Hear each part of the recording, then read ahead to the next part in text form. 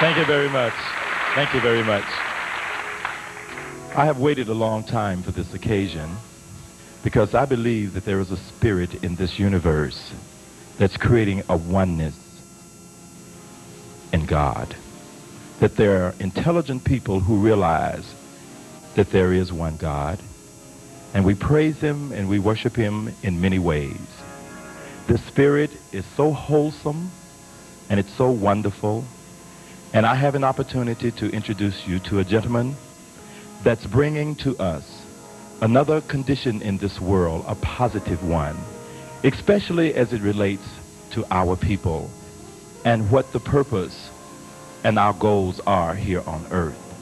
I had the honor to be in his presence a while ago, and we talked about the wonderful way that some of the people in our cities are being changed just because they're hearing a message and adhering to a discipline and a principle that would be upheld by any decent person.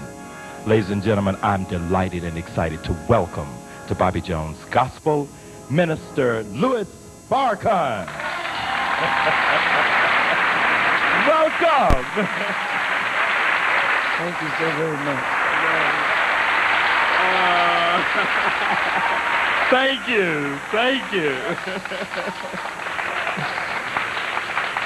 I just realized that a few days ago that C-SPAN featured you, and I had an opportunity a few days ago to read about the wonderful work that you and your wonderful people have been doing in the cities of Chicago, Illinois, and Washington, D.C., and I'm sure others around the country, in helping to eradicate the drug problems and other problems that we have with our people. And may I say to you and all that support you and God, thank God for you. And I'm delighted that you're doing this. May I shake your hand again? Yes. But you know what? The oddity of this all is, I'm Christian. And I'm a Muslim. Do you know what that means? No, but I believe in Jesus. Well, I believe in Jesus too. I couldn't be a good Muslim unless I believed in Jesus. The word Muslim means one who believes in obeying God. A good Christian couldn't be a good Christian unless we obeyed God. So you see, one faith, one Lord, one baptism. All right. But you may be Muslim. I'm black. Well, somewhere along the line, I'm there too. That makes it wonderful because we have something, a lot of things in common, don't we? More in common than we have not in common. I think that those who are out there drinking wine oftentimes have more sense than those who call themselves intelligent, because the wino is not interested in the label.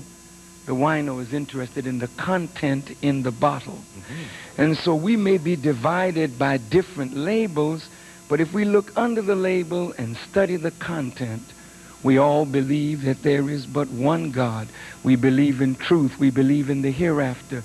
We believe in the resurrection of the dead and the judgment of the world. But most of all, we believe that this is the time for the poor, the oppressed, the downtrodden to be liberated and uplifted. And since black people in America are the most downtrodden, the rejected, and the despised, we believe it's our time to come from the bottom by God's grace to be lifted to the top. Hallelujah.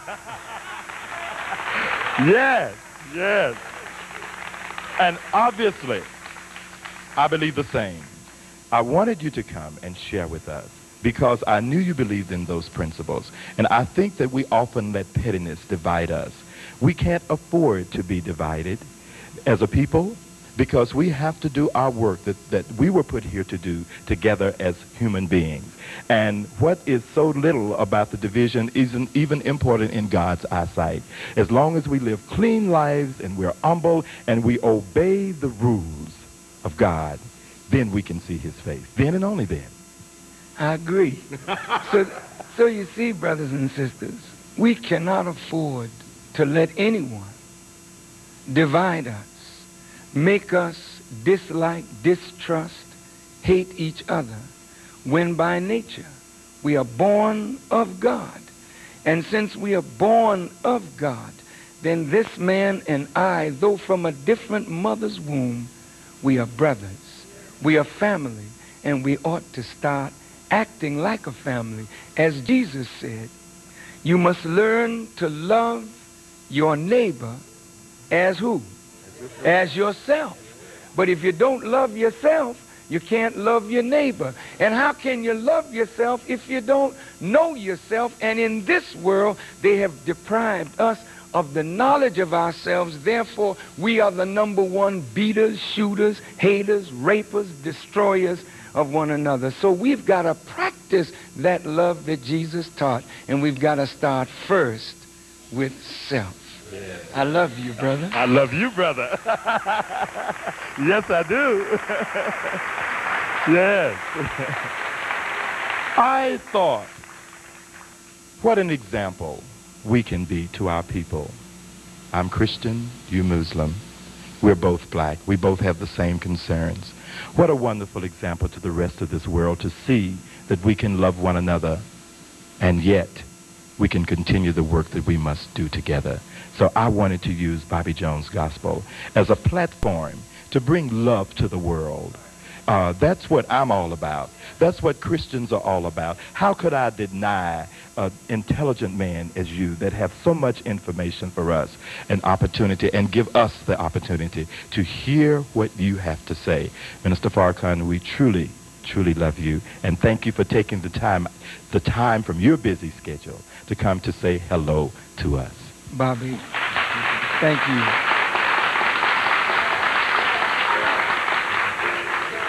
I think that Bobby is very unique in that Bobby would give me, a Muslim, a chance to express myself uninhibited, not a 30-second bite on television where your message is distorted and corrupted by those who do not wish my own people to understand me or my message. So I would say to all of our brothers and sisters who are listening, if you wanted to know about Jesus, you wouldn't go to Pontius Pilate. And you wouldn't go to Herod. And you would dare not go to Caesar. But if you wanted to know Jesus, you would have to meet Peter, Thomas, John, James, or Andrew, one of the disciples, or meet the Master himself, or meet one of those who was touched by the power of his word. And I say that to say this. If you really want to know who I am, you got to meet me for yourself, not through those who hate me, because Jesus said, you shall know the truth, and the truth shall make you free. And if we are not free, then that means that there's a particular truth that we have not yet learned, and the enemy knows that God has blessed me to know that truth, and therefore they want to put a veil over me so that I will never be able to teach you what God has given me that would free us indeed, that we may get on with the business of liberation of ourselves and the whole human family of our earth. All right, thank you. God bless him. Oh, Jesus. Well, you know what? I heard through the grapevine, you know what that grapevine is all about, that you are an accomplished musician, that you played an instrument on television on the Ted Mack Amateur Hour at the age of 14, and you have not played this instrument on television in a long time. Is this true? That's about right. About 40-some years I have not been on television with my instrument, and it's been almost 20 years since I have literally played it. And every now and then when I feel a little depressed, I will pick it up and begin to play. And so I wanted to honor a request made by Bobby that I play for you, but I wanted you to hear me play my instrument without having practiced, to let you know that what you give up for God, you never lose. Ah, wonderful. Well, I'm going to ask your son.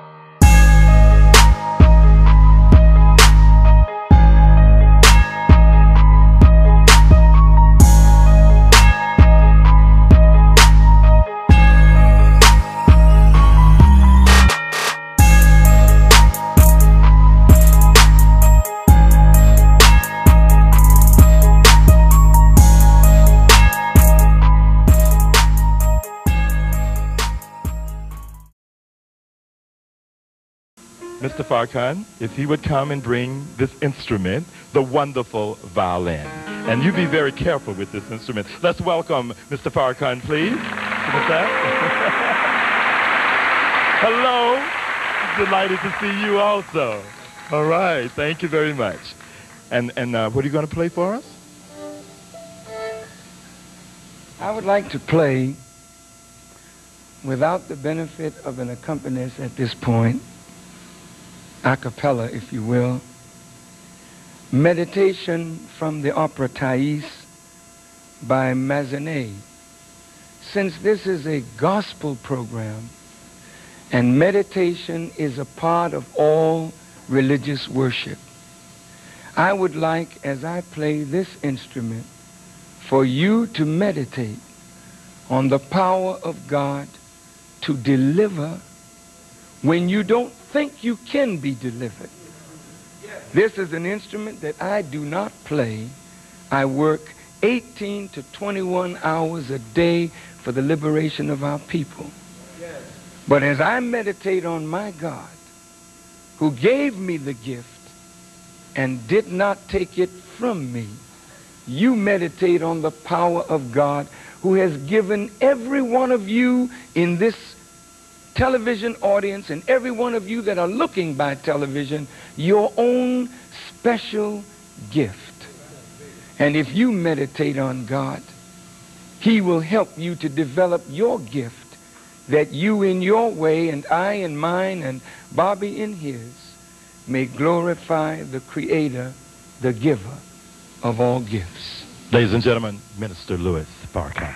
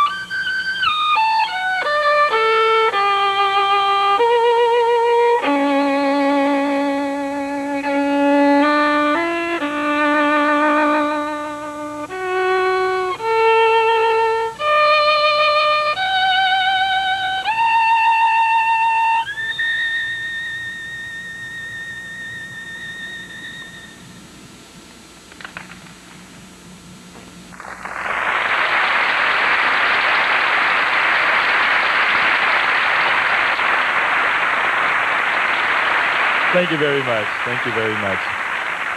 I know that was one wonderful applause for welcoming us back, but I want you to do another one because I'm going to say to you again, would you welcome again Minister Louis Farrakhan? Yes.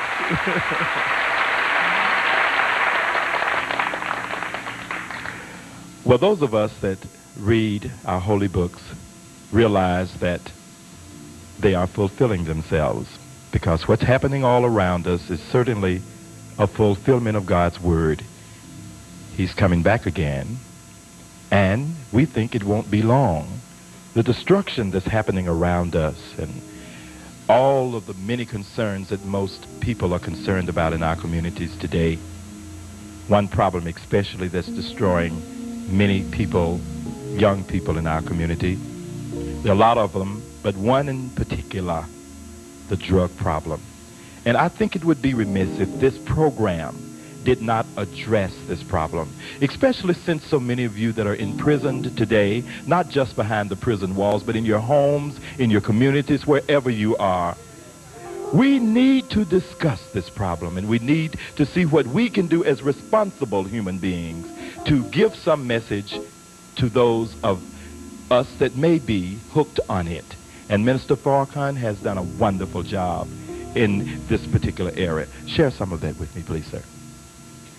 Well, you know, brothers and sisters, I used to think that drugs had no natural need in the human spirit.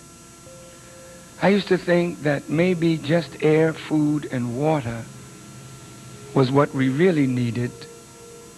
But as I began to study the drug problem and why drugs are so pervasive in the world today, America's economy is approximately $3 trillion.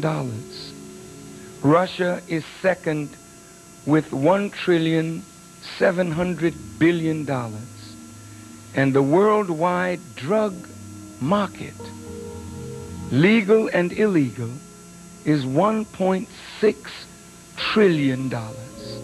So drugs is also a superpower that is corrupting nations, presidents, rulers, police, you name it. Drugs are corrupting the people. But it's not so much the drug, but there is an inordinate demand on the part of the people for the drug. If there were no appetite, there would be no need.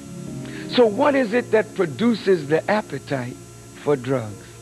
You know, whenever there's a traumatic experience in our lives, there's a natural secretion that the brain gives to keep us quiet, to help us get through a storm in our lives. Whenever there's a need for inordinate strength, the brain secretes powerful hormones that give you adrenaline, that give you the strength to jump over a fence or to run extraordinarily fast or to do something that demands extraordinary strength. But what happens when your natural ability to provide what the body needs for natural circumstances of life is depleted?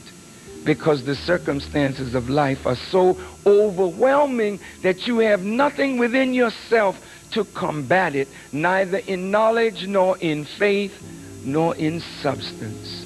So then you reach outside of yourself, and the drug man is there with the reefer, with the cocaine. And many of you who are not on cocaine, who are not on reefer, who are not on heroin, you have to go to bed with a pill and wake up with a pill, but you are all on some kind of drug. But why is this? Jesus said it like this: know that in the last days there will be wars and rumors of wars, and kingdom shall rise against kingdom and nation against nation. There will be pestilence and famine and earthquake in diverse places, but these are just the beginning of sorrows. What next?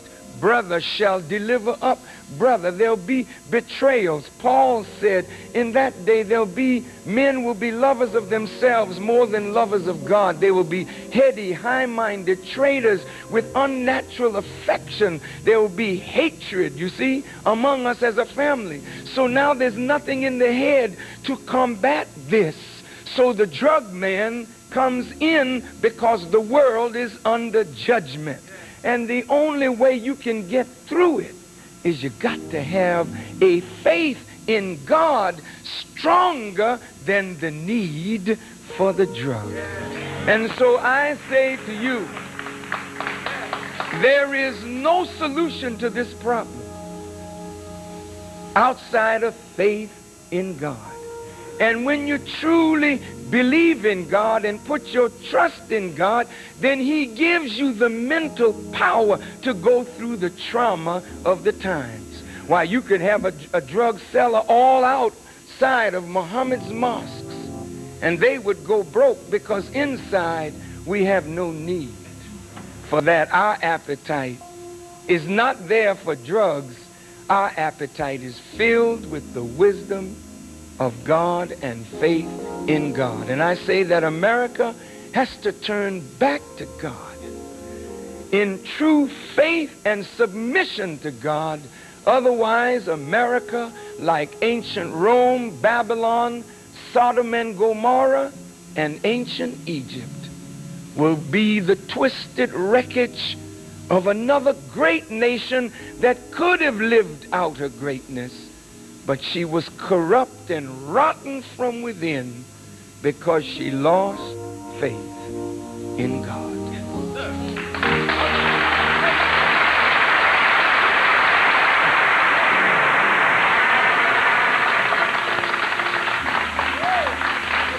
I have a song I want to do for you now, for all of us who need this strength and this faith. It's amazing. I sing about it. It's grace that brought me safe thus far. Would you help me? Okay, let's do it now.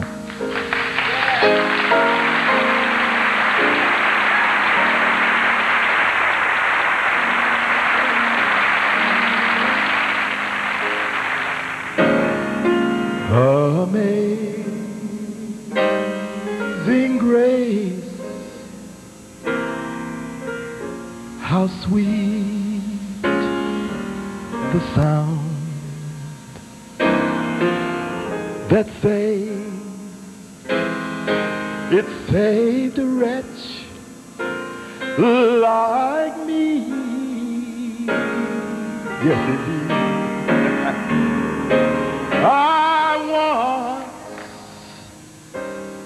was lost. Thank God from my heart I'm found. I was blind, but now I see. Hallelujah.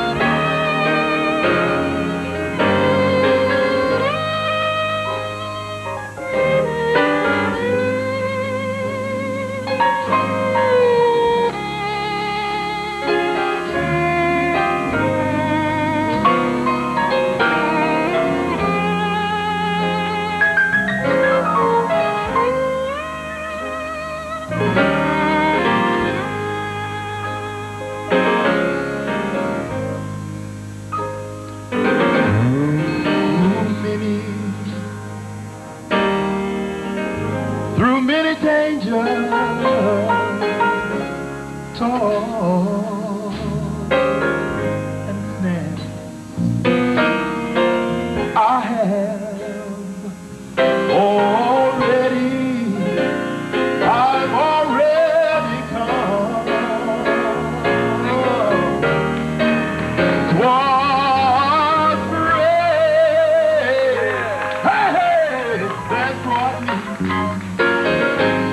that brought me safe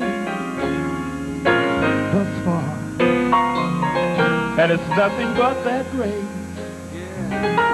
that's gonna lead